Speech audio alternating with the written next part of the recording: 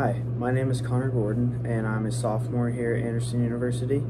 I am majoring in history education, and eventually I'd like to go on and get my master's and teach high school education. I had two very different high school experiences after transferring from a very large high school to a very small high school, and this taught me the importance of relationships in the classroom, which I think honestly is a huge strength of mine that I bring to the profession.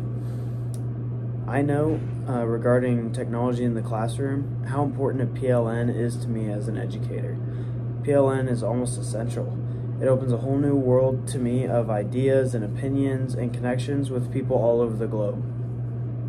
These people could be studying in the same field as I am or just educators in general, but overall I think there's a lot to be learned there. Just recently I read an awesome article about social emotional learning and some of the pros and cons to that.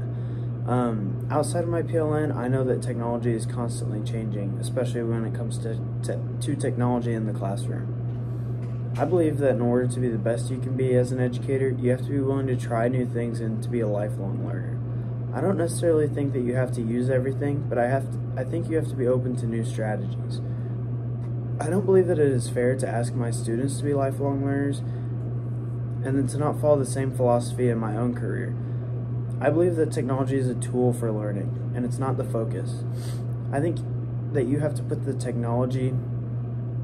I believe that you have to put the effectiveness of the learning first. And if and when the technology becomes a part of that, then to put the technology in. But learning must be at its highest when using the technology. And if it's not, and then the technology is causing students to lose focus or otherwise hinder their learning, then I don't think the technology is any longer essential. I can use technology to make learning effective and more enjoyable. I can also use my PLN, as I mentioned before, to keep up to date with what's going on in my field and what's working for other people.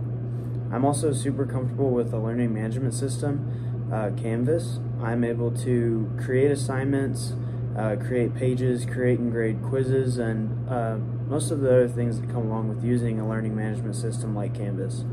I'm also able to use Kolb's Triple E model to evaluate new technology for my classroom. I am also able to teach students how to be good online citizens and how to be safe online. Just recently I made a podcast talking to students about the dangers of digital addictiveness and how they can use different strategies to limit their time online and to make the most of their time online while not getting caught up in being on their device for any more amount of time than is healthy for them or than they really need to be. Thank you so much for taking the time to listen to my video about what I know, what I believe, and what I can do with technology. I look forward to hearing from you soon.